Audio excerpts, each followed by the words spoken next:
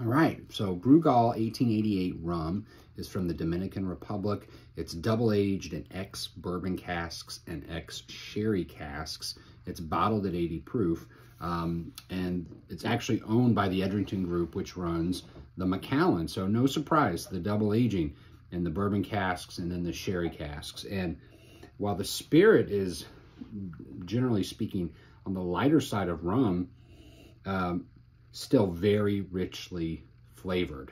So on the nose, a lot of tropical fruit, a little bit of passion fruit, guava, that kind of thing. Maybe just a touch of banana. And then you get some fresh cut oak from the influence of the barrels. And maybe just a hint of that sherry essence. Let's take a sip.